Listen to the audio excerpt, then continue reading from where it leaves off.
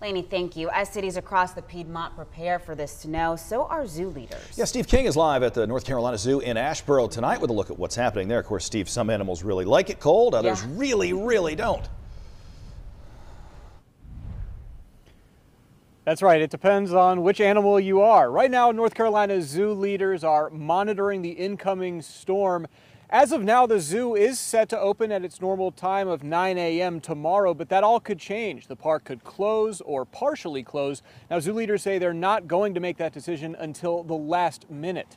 Now, right now, crews are loading up four-wheelers with sand and environmentally friendly ice melt to ensure workers and possibly visitors have good traction after the snow falls.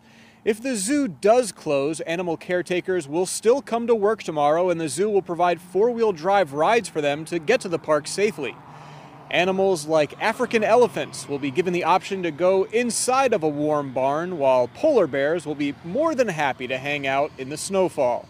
That's one reason zoo leaders hope to have the park open in some capacity tomorrow. It is a very beautiful park, especially after a snow event, and we do get a lot of picture takers out this way that love to come out and see the polar bears in the snow, which is one of my favorites.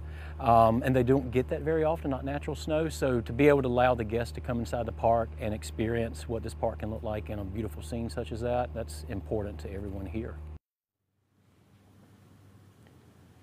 Now, as for EMS leaders here in Randolph County, they say they are setting up their emergency communications center right now just in case they need it, and they are bringing in extra staff, including extra 911 dispatchers. They say they'll be monitoring the storm very closely and ready to respond to calls as needed.